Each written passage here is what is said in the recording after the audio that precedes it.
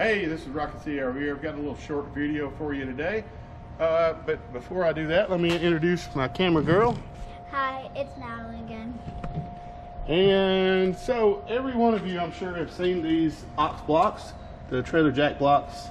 They're made out of recycled plastics, and they're really nice. I like them. But the one thing I don't like about them is the fact that over on the sides where these little holes you stick your fingers in to pick them up, there could be spiders, could be snakes, or anything else under that. So what I have figured out is on Amazon they sell these generic YETI cooler handles that you can put through those holes, put through a washer, through a big fender washer, and tie a knot.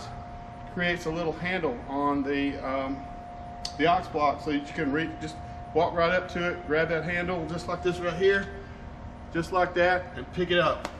Really nice, really cheap. I'll put a link in the description down below. That's all I got for the day. You guys have a good day.